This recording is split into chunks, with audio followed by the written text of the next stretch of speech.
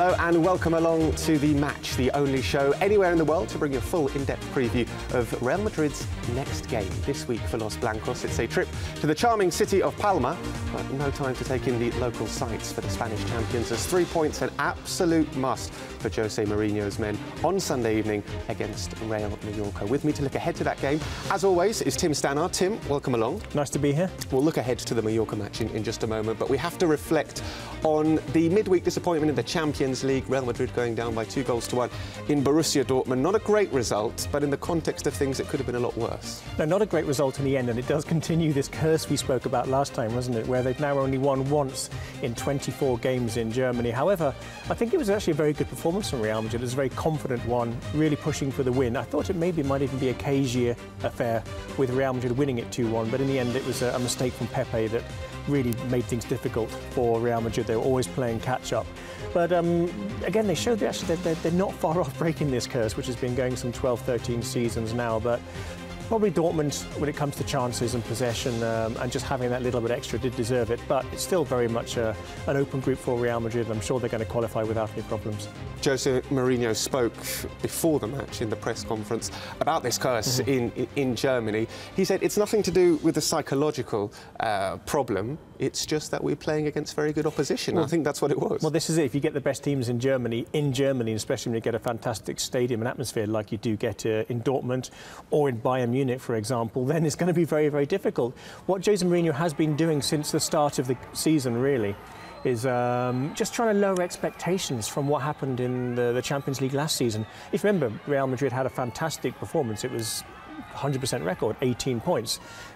Obviously, it's extremely hard to repeat that, and what Jose Mourinho has been doing is saying, we're not going to do that. We are going to drop points here and there, and that's what happened. As you can see there, the Signal Iduna Park. So, no, by no means a surprise, no means a disaster, but for me, there are positives to be taken from it. It was just a very good performance. And also, let's just put this into context. Probably of all the away matches that Real Madrid are going to play this season, this is one of the toughest. This is going to be the toughest. Obviously, they've got the Ajax one out of the way. Going to the Etihad is going to be very interesting indeed. It's Manchester City, let's just say, in a bit of a crisis, especially in Europe, so I'm really looking forward to that game. But that game may not matter too much. Of course, the next one is at home against Borussia Dortmund. I think they'll pick up 3 points there. They've also got the last match of the Champions League group stages, which is Ajax at home. Again, a home win.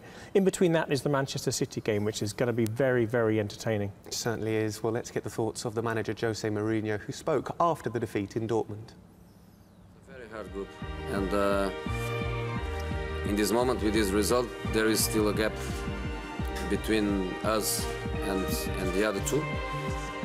So when you go 7 and 6, and there is a gap for 3 and 1,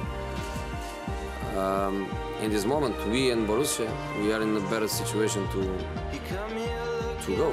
But why can't City make 10 points? 9 plus 1, they can make 10 points. So I think us and Borussia, we have to think about do 11.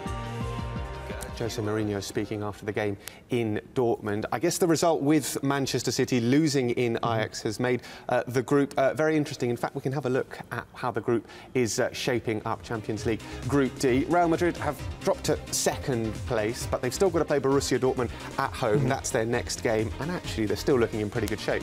Yeah, I'm expecting Real Madrid to pick up actually 3 wins in the next games. I think they're going to beat Manchester City in Etihad. I think they're going to be going from crisis to crisis because of that really disastrous result in Ajax. We saw in Amsterdam, rather. We saw that Ajax are not the strongest. All due respect to them with their Real Madrid performance. So for Manchester City to collapse like that, and it all started perhaps their bad campaign at the Santiago Bernabeu, and of course they were winning with 3 minutes to go, and Real Madrid beat them. So it seems to have been a massive psychological blow for them. Things not looking too good for Manchester City at the bottom of the table. But as we said, things fairly healthy for Real Madrid in second place with 6 points. Just to reflect a little bit on one of the injury fallouts from that game in Dortmund, Sami Khedira is going to be out for 2 to 3 weeks. He picked up a bit of a muscle problem. We've also got 3 left-backs out.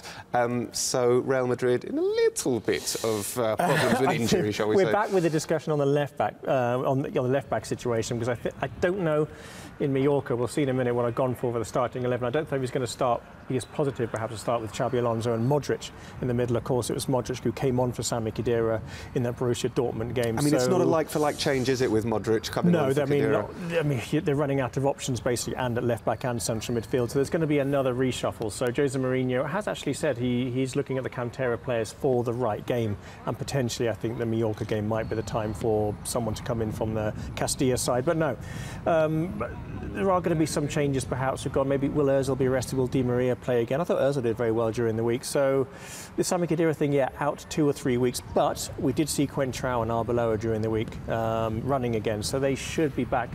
In fact, there they are fairly soon as well. So that's going to help a little bit. But they're going to be stretched for the weekend. And there's a cup game coming up following week, but I don't think that's going to affect them too much. And a home game against Zaragoza at the Bernabeu in a week's time. So the timing's not too bad. It's 3 fairly comfortable games. Yeah, winnable fixtures. Let's take a look at who Tim thinks is going to start for Real Madrid then on Sunday evening against Real Mallorca in Palma. And you've gone for Nacho at left back. Yeah, I think now is the time. I think it was a hint from Jose Mourinho that he hasn't discarded the idea of the Castilla player, but he's wanted to put SEN there in preparation for the Dortmund game, I think, more than anything else, to give him a little bit of practice. But there's no reason why Nacho can't play up against good opposition against like Mallorca. I think he'd be fine for that one. SEN to take over the role of Sami Khedira, who's going to be very vital there. My one doubt is over Di Maria. I'm now thinking that potentially this is a game for Callejon to start, and Higuain to move back into the striking position for this match. With Benzema starting in the Champions League, I think we're almost going to see them alternating in these particular competitions. Yeah, you've got Michael Essien there in the holding midfield role. Probably what he thought he was going to be playing more when he came to Real Madrid. I think at the moment he's now doesn't. Obviously, I remember the game against Manchester City, was playing quite advanced. So I think he's now thinking, you know what, this is a whole new world. I'll play anywhere. All right, quick word about Real Mallorca as well, who are Madrid's opponents on Sunday evening. Now, they started the season really well, but they've lost their last 3 games. Yes, and this is why it's going to be quite dangerous for Real Madrid. Joaquin Caparrós is a very experienced manager. He's a manager who works with very limited resources and gets the best out of them. He gets them playing as a team, and he gets them very, very defensively organised. And as you said, they started very strongly and they were near the top of the table. Tom Hamed is their main striker, and I spoke to him a couple of weeks ago, and he says that Caparrós comes in with such enthusiasm that it really does get over to the players. So they've lost their last 3, though. They're a little bit unlucky against Sevilla.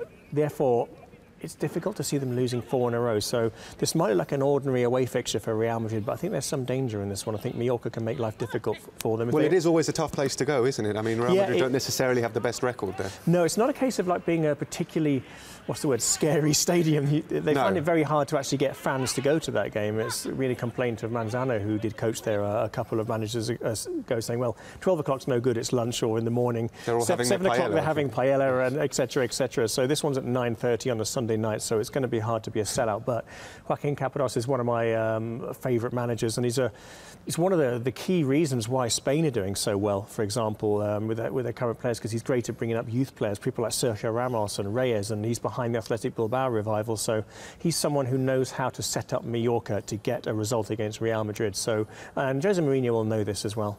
Certainly will. Not necessarily a straightforward fixture then for Real Madrid on Sunday evening. Let's take a look at all the games in the Spanish top flight this weekend and get Tim's predictions. So Espanyol against Malaga kicks off the weekend. Well done to Malaga, 9 points from 9 in the Champions League. So I think this one's going to be a draw.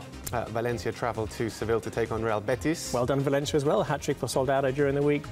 Another draw. It's the Galician derby up in Vigo, with Deportivo making the short trip. Depor not in good form at the moment. I think it's a home win for Celta. In the district of Vallecas here in the Spanish capital, Saturday night, Rayo against Barcelona. I'm going to this one. As much as I really like Rayo, they are not good this season. Barcelona to beat them. Sevilla travelling to Zaragoza.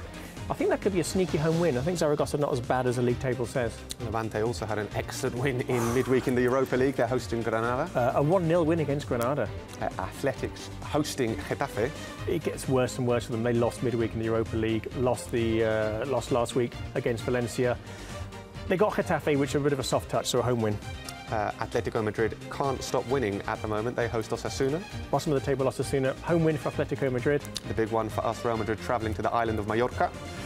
This one, I think, might be a draw for Real Madrid, 1-1, but I wouldn't be surprised if Madrid nick it. We're going to go for the draw. And the Monday night game is Real Sociedad travelling to Valladolid. The big one of the week on Monday night, a home win for Valladolid. Not that anyone's going to see it. Almost right. Well, there are Tim's predictions for this weekend. Tim has gone for a draw in the Sunday night game between Mallorca and Real Madrid. Fingers crossed he's wrong. Fingers crossed for 3 points for Los Blancos. That's all we've got time for. From Tim and myself, it's adios.